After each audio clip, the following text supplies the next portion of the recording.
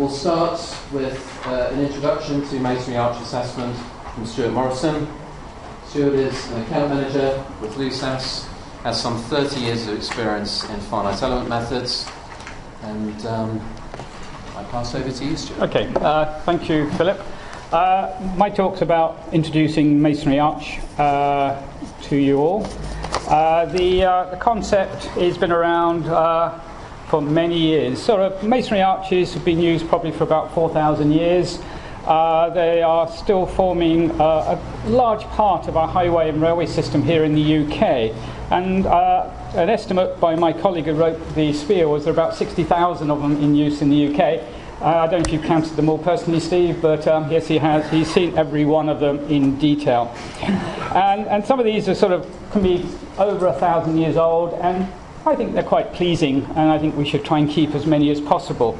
So what we're going to talk about today is how you actually assess them, because pulling them down, as we've been experiencing from this talk, can be very expensive, and we'd like to keep as many as possible.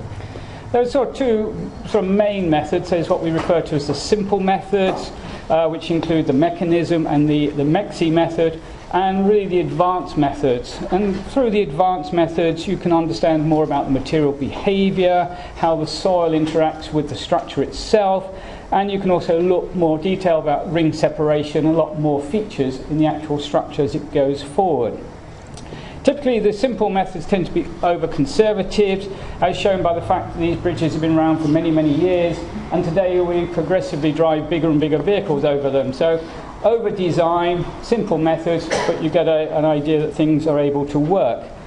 However, the advanced methods are now available to us, especially through techniques such as finite element methods, which is surprisingly how little take-up there is using FE for this type of application. It's quite ideal, really, to use a finite element program to address these types of problems.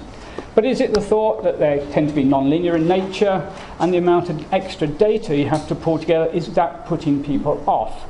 But hopefully, by using these advanced methods, you'll get a better understanding of the structure, how it can potentially unlock more reserves of strength if you use these advanced methods.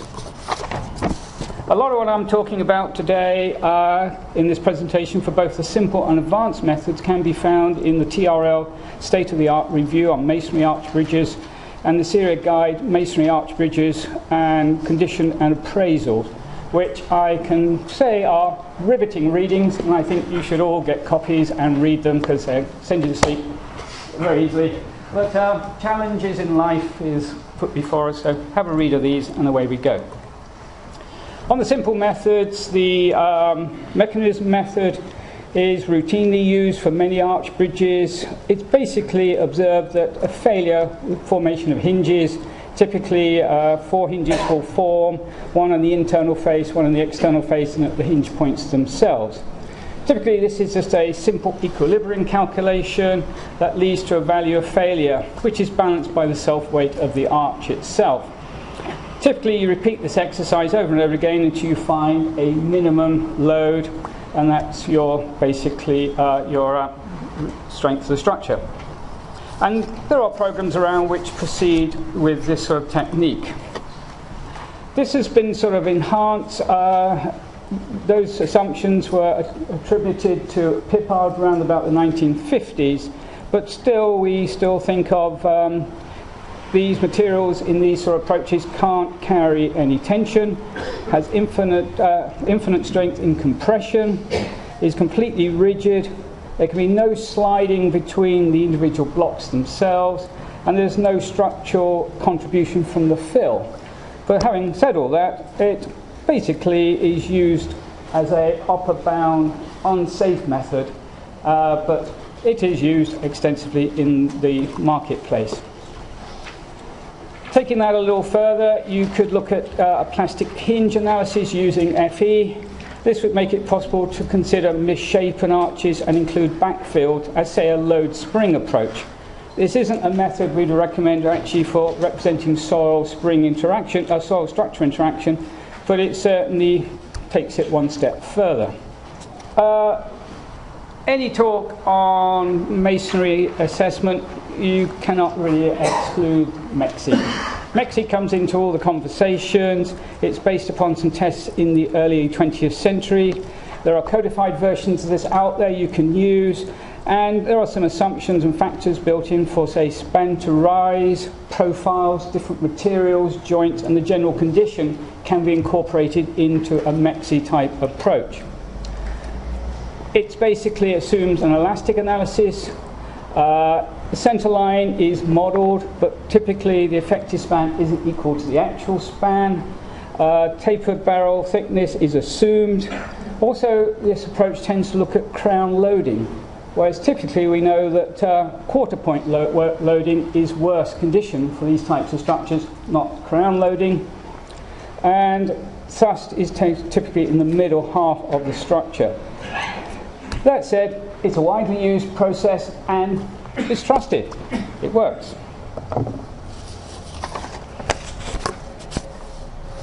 It has limited accuracy in things such as small spans, where the arch depth to fill over the crown is greater than the barrel thickness itself. Mid-shapen arches and Gothic arches not really included. And things like spandrel walls, wing walls, fills and parapets are generally not included in these types of calculations. But it's probably the most widely used method currently in today in the UK. Moving on to more advanced methods, such as using finite elements, can address a whole range of applications which you can't do with these simple methods, such as looking at cracking and crushing in the barrel, ring separation, any soil structure interaction, and any geometric nonlinearity. These are the things we can address using advanced tools. Typically an arch is loaded at typically a quarter span, as I said. Cracking occurs under the load, and then you get a similar cracking point on the other side and around the support conditions. That's a classical behaviour of an arch. And if we put that in finite element terms, we can actually see the same sort of behaviour addressing here. Cracking under the load and cracking on the other quarter and also around the support conditions. With this example, we're using a simple pip-art approach that simple pin supports, dead loads are included, then the actual load is just ramped up to give us the result we're seeing on the screen. Local failure of this starts around about 12 tons, which might be regarded as the lower bound result here, and total global failure, when 2 full hinges have occurred, is reported back in this example about 38.5 tons, as shown in the graph below. Typical displacements in masonry structures tend to be small, so you're not going to see this, but as this actually develops hinges, you can get quite gross deflections, which hopefully will not happen in reality, but they are possible. In going forward, we are using a concrete material model here. And a word of caution, it's sort of the suitability of using a concrete model for masonry. There's a lot of similarity between the two. There's a lot of similarity of low tensile strength in masonry structures as in concrete, and a high compressive strength. But some of the numbers you work with may need some verification due to the way in which the tests are carried out. As we've heard before, for concrete we tend to use a cylindrical test, whereas for a masonry structure we tend to use blocks and apply different sorts of tests. But you can normally apply with some confidence the concrete material models that are now available to look at this type of application. Ring separation is another step forward from a basic arch structure, and what you're doing here is introducing either a joint or delamination planes to represent the planes of failure. And in there you would introduce a tensile strength or a shear failing strength to actually understand collapse as this moves forward. So here what we're doing, we're taking the same example as before, which had a peak load of about 38.5 tons, and introducing some interface elements to represent the rings. And again, we're going to push this to failure. Exactly the same looks and feel. The concrete tends to crack again, and you see the mechanism start to develop. Slightly different failure mode from before, as you can see from the graph, and this time the peak load has reduced to about 28 tons compared to 38 tons when we didn't look at ring separation, ring failure. Of course, the beauty of finite elements, you're really limited to your imagination what you do with them. In this particular example, we're now taking defect into consideration and introducing doweling. We're doweling the structure, we're pulling it together. We're trying to pull those rings back together. So what we've done in this example, introduced a ring of some stainless steel bars of certain diameter and certain spacing. You can see 4 of them running through the structure, and then we preload those, and then we ramp up the loads. Similar sort of activity, failure, mechanisms introducing. But this time we see a completely different style of failure. It's more brittle. We're getting up to a collapse load of about 28 tons, which is getting closer to the failure we've had before. Sorry, this was 32 tons, whereas the failure before was 38 tons.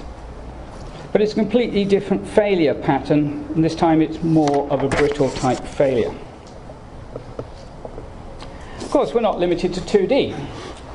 A lot of our structures are 3D. They have skews associated with them.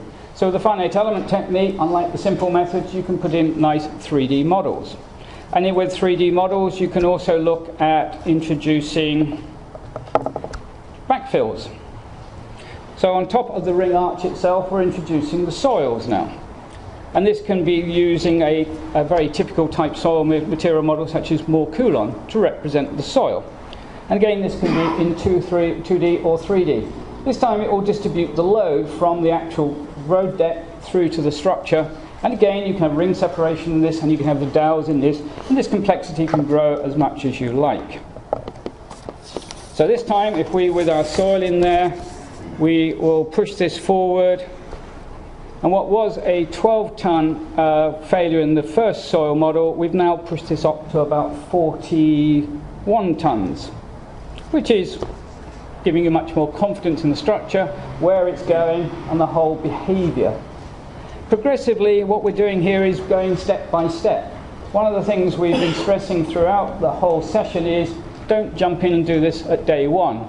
Do the simple models first, grow towards this. These are quite complex non-linear models, but when you get the confidence, you can easily get to this stage of complexity in the modelling. They were material nonlinearities. We can also consider geometric nonlinearities.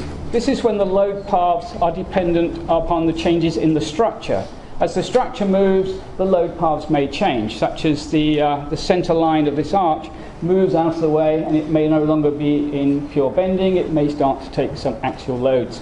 These can be considered through a nonlinear geometric addition to what we've been talking about. On the validation front, there are a lot of papers put out there. This was a recent paper found in the Engineering Services, Engineering Structures Journal, and Tony was co-author of this.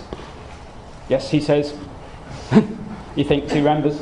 That's one paper you can go and read, and also for general masonry arch bridges, this was from the Institute of Civil Engineers, Structures and Buildings, published in about 1999. So, in summary, to introduce this, finite elements can really take your knowledge of these types of structures forward. You can introduce concepts of cracking and crushing in the particular material model. You can look at ring separation. You can include nonlinear soils for the fill, and how does the soil interact with the structure. You can introduce nonlinearities, but the beauty of it all, you can have complete flexibility over the geometry you're modelling. You can actually model the true structure and get a better handle on how the thing actually behaves. Also, this can be in 3D, and then you go forward and you want to introduce how you repair these structures, introduce dowels and any other methods of introducing strengthening to them. They can all be incorporated into the finite element model. That's really just giving you a bit of an overview. As Philip said, we're going to have a slight change of order here, but Julian will pick this up after the next presentation and introduce some of the concepts and how you actually use them in a program like LUSAS. Thanks, Stuart.